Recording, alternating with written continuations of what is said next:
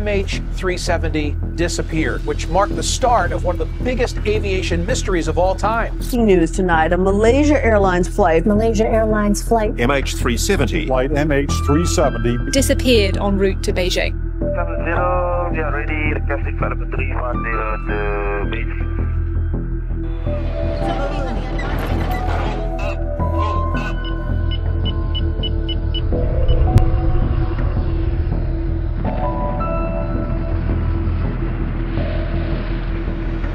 Scientists have discovered some terrifying new insights about Malaysian Flight 370 that changed everything we thought we knew. This ill-fated flight, with 239 people on board, including 4 Americans, vanished into thin air. For years, the world watched us in shock as experts scoured the ocean depths and analyzed every shred of evidence, hoping to find answers. But now, a wave of groundbreaking discoveries and cutting-edge theories might finally illuminate what happened. Join us as we uncover these startling revelations that could transform our understanding of the Flight MH370 tragedy. Stay tuned, because the evidence will genuinely knock your socks off. The Flight MH370 was on a routine international trip from Kuala Lumpur to Beijing. On board were 227 passengers from 14 countries and 12 Malaysian crew members. On March 8, 2014, MH370 departed from Kuala Lumpur International Airport at midnight. The 5,570-kilometer flight was expected to take about 5.5 hours. Captain Zahari Ahmad Shah and First Officer Fariq Abdul Hamid,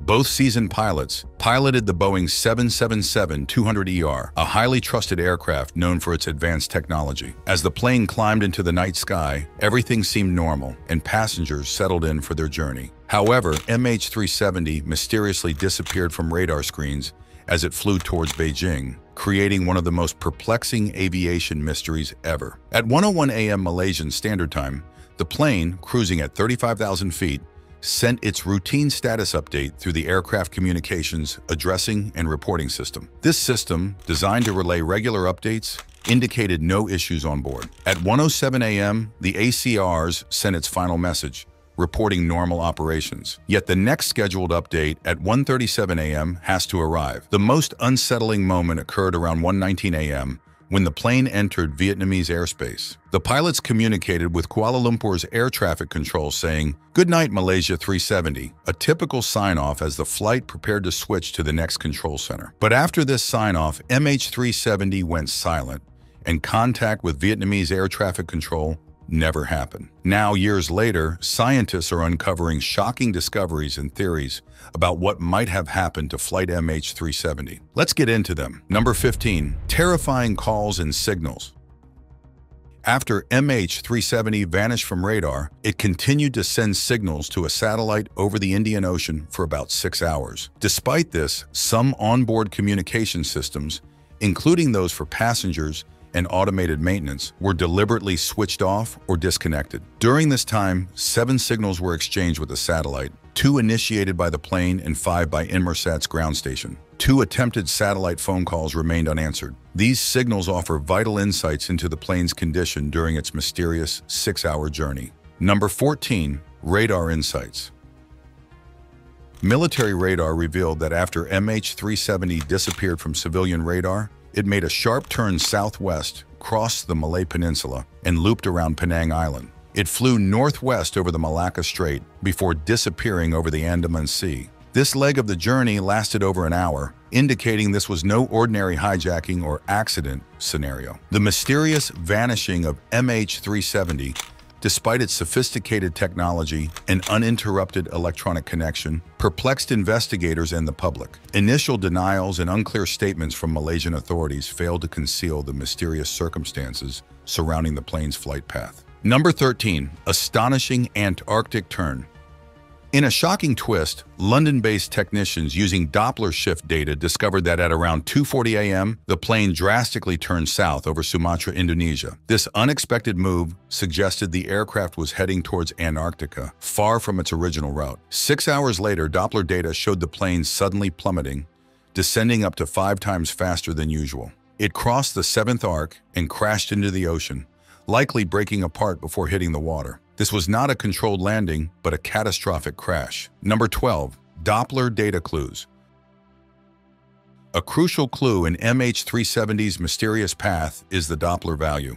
This measures changes in the plane's signal frequency as it moves relative to a satellite, which was Inmarsat's satellite over the Indian Ocean. Planes use this frequency shift to communicate smoothly with satellites. However, the satellite's age, orbit, and temperature can cause minor signal inaccuracies. These subtle hints helped experts deduce that the plane turned southward after vanishing from radar. Number 11. Black box search. Satellite data revealed that MH370 likely continued flying after losing contact, a fact confirmed later by Malaysian officials, highlighting early delays and confusion in the search efforts. The Malaysian government's lack of transparency and inconsistent updates hindered initial investigations, leading to misguided searches in the South China Sea. These errors initially failed to find any debris, underscoring the importance of accurate information from the outset. Subsequent searches focused on the vast and remote Indian Ocean, with Australia leading efforts guided by satellite data. Mapping the unexplored seabed was crucial before deploying sonar vehicles, highlighting the complexity and expense of the operation. Number 10. Intentional flight speculations. New evidence suggests MH370's disappearance might have been intentional, as its unusual route and silence defy typical explanations, like technical faults or pilot errors. Common aviation mishap causes, such as system glitches or environmental factors, don't fully align with MH370's peculiar path. Issues like sensor failures or communication problems also fail to explain the deliberate course change. At the same time, no records of confused pilots or external threats add to the mystery, hinting at an unprecedented event behind MH370's vanishing act. Number 9. Conspiracy.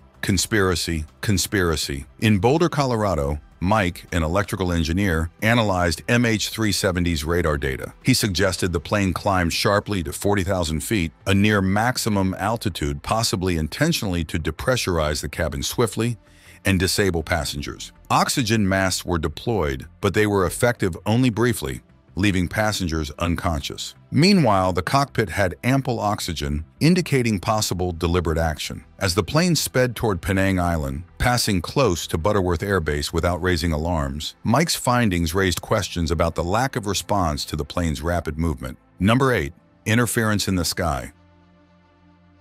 Control of MH370 wasn't taken from a hidden compartment. It was managed from the cockpit. Between 1:01 a.m. and 1:21 a.m., the plane's automated system sent regular updates to maintenance, including fuel levels, speed, altitude, location, and issues, confirming satellite communication was active.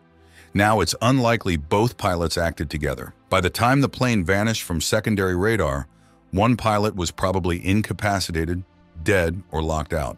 The plane's precise southwest turn suggests the autopilot was turned off. The person in control likely depressurized the cabin and shut down most electrical systems, disrupting the satellite link. Number 7. When pilots assume control. The possibility that MH370's captain took deliberate control raises unsettling questions. Such scenarios, though rare, have happened before. In 1997, the captain of Silk Air Flight 185 likely turned off recorders before crashing into a river. Similarly, in 1999, Egypt Air Flight 990's co-pilot crashed into the sea off Long Island. Just before MH370's disappearance, Mozambique Airlines Flight 470's captain crashed from high altitude. The Germanwings crash in 2015 is another example.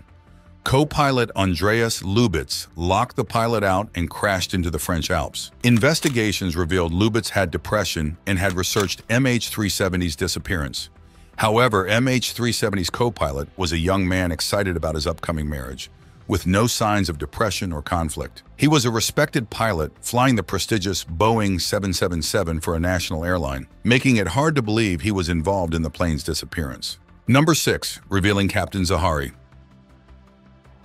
In a curious turn of events, Captain Zahari, portrayed as a model pilot and family man, has come under scrutiny. Despite his public image, signs of distress in his personal life were overlooked. While law enforcement investigated, they found no significant concerns about his ability to handle work pressure or changes in his behavior. However, subtle hints, like his prolonged solitude after his wife's departure and his infatuation with online personalities, hint at a more profound struggle. His immersion in social media possibly enhanced his isolation, raising concerns of clinical depression. Intriguingly, the FBI identified a simulated flight on his computer resembling MH370's path, but Malaysian authorities downplayed its significance, leaving Zahari's actual circumstances shrouded in mystery. Now brace yourselves, because some question the theory of the plane crashing in the Indian Ocean. Families of passengers reported receiving phone calls days after the supposed crash, suggesting the plane might still be intact. Telecom expert Paul Franks supports this, arguing that submerged phones wouldn't work. Number 5. Following the clues. Entrepreneur Victor Ianello also gained attention for investigating MH370's flight simulations. He noticed Zahari's peculiar handling of the simulator, moving the flight in stages until it vanished. Ianello suggests this was Zahari's subtle way of bidding farewell, leaving behind breadcrumbs. Despite no technical need for a consumer-grade simulator, Zahari's choice raised suspicions. According to Ianello, this unconventional simulation offers crucial insights into Zahari's state of mind and role in MH370's puzzling disappearance. Number 4. Digital plotting. Esteemed historian Norman Davis presents a compelling theory, suggesting MH370 could have been hacked and rerouted remotely. He proposes that cyber experts exploited technology designed to prevent 9/11-style attacks, allowing ground control of planes. In his book, Beneath Another Sky, A Global Journey into History, Davis discusses the Boeing Honeywell's uninterruptible autopilot, hinting at a sinister scenario. He speculates the plane might have carried sensitive cargo, making it a target for kidnapping attempts. Davis suggests a sequence where hackers initially hijacked the plane, intending to divert it to Diego Garcia, a U.S. naval base. Another hacker might have intervened to thwart this plan. Number 3. The hidden location of MH370's jungle impact. In 2019, amid MH370 search efforts, British video producer Ian Wilson proposed a novel idea. He speculated the plane might have crashed in a remote jungle, escaping satellite detection. Wilson focused on Southeast Asian rainforests and found what seemed to be an aircraft deep in Cambodia, west of Phnom Penh. Despite confirmed debris in the Indian Ocean, doubts about an ocean crash persisted. Undeterred, Ian and his brother ventured into the jungle, but treacherous terrain forced their guides to turn back. Aviation expert Lieutenant Tim McMillan noted the object's resemblance to a plane, but deemed it too small for a Boeing 777. Eventually, experts confirmed it wasn't MH370, but another aircraft. Ian and Jackie remain hopeful despite the setback and plan a return with sufficient funding. Number 2. Secret passenger and puzzling cargo. In the investigation, another captivating theory emerges.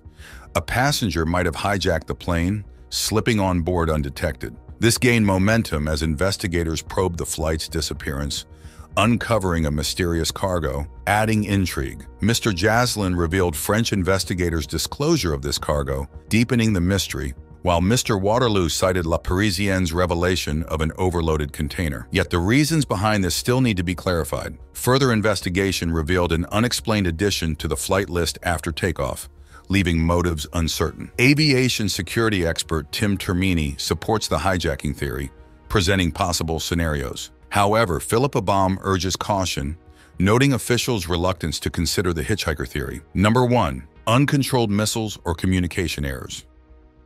Last but not least, this theory suggests MH370 might have been shot down during a joint military exercise between Thailand and the U.S. in the South China Sea, coinciding with its disappearance. Former French airline director Marc Tegan claimed to have seen unidentified aircraft in the area, and even received threats when pursuing this theory, hinting at possible mistaken identity. Another scenario proposes a military force mistakenly targeted MH370 due to deviations from its flight path or loss of communication. A British author, Nigel Cawthorne, speculated that U.S. TIE fighters might have taken it down, fearing it threatened their military base. These theories, though intriguing, need more solid evidence and face criticism for their lack of clear motives and logistical challenges. As we ponder these theories, the truth behind MH370's disappearance remains hidden. Which theory do you find most believable of them all? Share your thoughts in the comments section below. If you enjoyed this video, like it and subscribe for more shocking discoveries.